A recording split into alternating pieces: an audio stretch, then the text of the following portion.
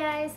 So Christian starts his new job tomorrow and he's gonna start work half an hour earlier than me and he's gonna get home half an hour later than me. And so that means I can never come home to supper anymore. Sniff sniff. Today was pretty much the last day, so I got home and harassed Christian to make supper for me and I was like, but it's your last chance. And he, well, at least during weekdays. And he's like, what do you mean chance? Like, that's not fun. But anyways, I harassed him enough. I've said to make chicken nuggets and some Kraft dinner or mac and cheese. So I just picked something easy. I was like, that'll be easy for him to make. Plus we don't have a whole lot right now. Where else was I gonna say? Oh yeah, there was a package in the mail for me and I was really confused because I couldn't remember ordering anything, but it came to my apartment address, not my P.O. box. So, because at first I was trying to figure out if it was a P.O. box item, then I was like, wait, this is my home address, not my P.O. box. It's something else. And then, so I didn't know what it was till I opened it, and it was, stab my eye out, the Mermaid book from Pencil Butter that I bought. Ah! I was like freaking out about this on Tumblr, and I was watching the YouTube video for it, and I've said this before, but basically as soon as I saw on Tumblr that this was available for purchase, I was like, yoink, that is mine. I am buying that. It's actually larger than I thought it was. This is the scale compared to my hand. I thought it was a little bit smaller. Well, looking through my camera screen, it looks a bit smaller, but in real life, it's actually quite large. So, oh, so beautiful. Let me take it out of the plastic. So, like I said, this is by an artist who online goes by the name Pencil Butter. I'll leave a link to her YouTube channel, etc., in the description. But the reason I wanted this so badly is because it's Mermaid and the hair is like my hair color and teal and pink is like my ultimate color combo.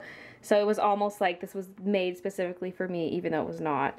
But oh goodness, let's get some beauty shots of this without glare. Thank you very much, light bulb. Oh my gosh. All right, here we go. Look at those eyes. Oh my goodness. And then there's glitter around the edges. So gorgeous. And then the back has the fin and everything. I feel like just touching this, my oils are seeping into the cover of the pad. Because it's a notebook. It's a moleskin notebook, but I'm definitely not going to write in this. I'm just going to display it. But I'm scared of taking it out of the plastic, but the plastic, you know, makes it too reflective, so I'm not sure. I think for now I'll end up propping it up on my desk, something like this. But we'll see what I end up doing in the future, but this is so gorgeous. Oh my goodness. If you're watching this, you're amazing. Pencil Butter. This is so gorgeous.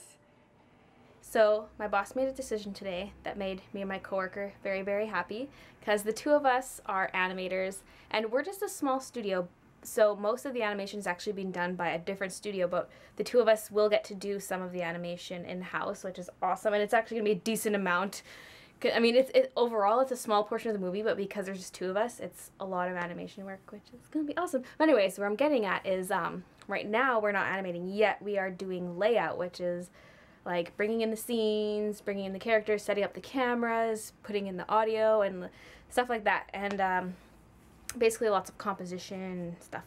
And we are also posing the characters though, because normally posing is not a part of layout, but my boss requested that we start doing poses. This was a while back, and we said, well, that's gonna take a lot of time, like more time than we have. And we tried convincing him that it would take too long, but he wanted us to try it anyway, so we've been doing that for the last few months. But we made a schedule today because he requested a schedule and he saw like how long it's actually going to take, and he said, okay, scrap that, we're not going to be doing all the poses anymore. And we were just like, rejoice, because I mean posing is fun for the first while, but after a while, like, it is the first step of animation, but it's not fun if you don't go beyond the posing.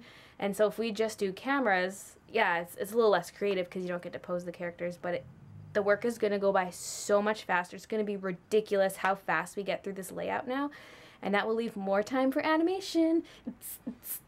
So we just kind of found that out at the end of our shift, and we are super pumped because layout's going to be done sooner and we get to do more animation. So we're just picking and choosing which scenes we want to animate from the movie. And I have two picked out. One is 6 shots long, another one is 8, so I'm hoping that's not too many shots. That's 14 shots total, which is actually a lot, but some of it's, a good portion of it's just kind of mediums and close-ups of characters talking, so I don't think it'll be too bad. So I just want to be done layout, and I'm going to start the animation for this movie, and then I'll have feature film experience. Yes. I just want this movie to be done just so I can see it in theaters. Not that I'm like, oh, I'm done with this movie, I need it to be over with. No, I just want to like see the finished product and be like, look at, and there's all our names, everyone here, there's all our names in the credits, and like, look at the thing that person made and that person. Oh, it's just cool. I'm just getting excited. Okay, enough of that. Oh, you guys, I've just been laying here for so long. I actually just woke up because I fell asleep. Yeah. It's just one of those nights where I just lounge around and then I just end up falling asleep because I'm not doing anything. I'm gonna go ketchup all over my shirt. I don't know how well you'll see it in this lighting, but I didn't even notice right away when it happened. And then later on, I'm like, oh my god, I'm such a slob. Well, it's not actually ketchup. It's this sauce. I've been noticing when I'm editing my videos that in certain lighting situations, my camera thinks my hair is purple. And I mean, it is ever so slightly, but it's not. It's really greenish right now. It's just because the blue I use has a purple base, and so it kind of fades purpley. And it's not even the blue I used to use, because the colors I used to use are out of stock, and they've been out of stock for several months, and Special Effects finally got more colors in stock, but it's not the colors I need, and so I'm so bummed. And so no stores are carrying the colors because Special Effects needs to make them.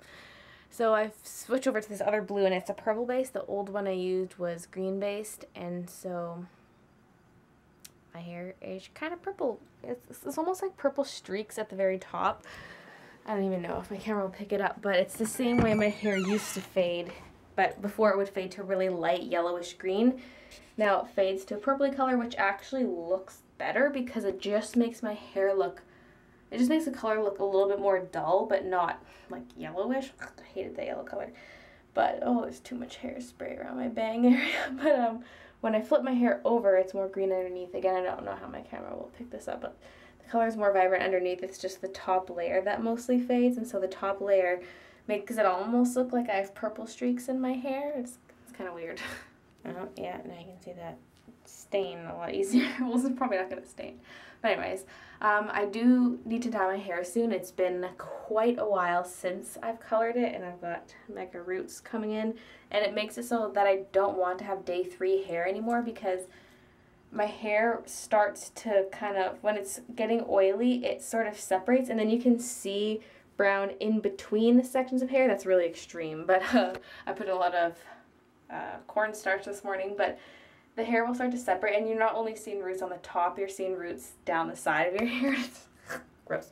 So I probably need to dye it soon, and I'm going to try to get out as much color as I can before I re-dye it. Usually I'm just like, oh, whatever, re-dye it, but this color can't lighten your hair, it only darkens it, and so each time I dye my hair, it's gradually getting darker and darker, and I want it to be a lighter color. So I don't know if I should try using a color remover or not, because I've read that that's made for permanent dyes, not this type of hair dye, although it will lighten my hair, but it won't get rid of all of it. But so I'm thinking of trying it. I'm just scared it'll do something weird to my hair, but I don't know. I'm sort of leaning towards trying that, and then I'll use, like, I have some Head and Shoulders shampoo that I used for like a week and stopped using.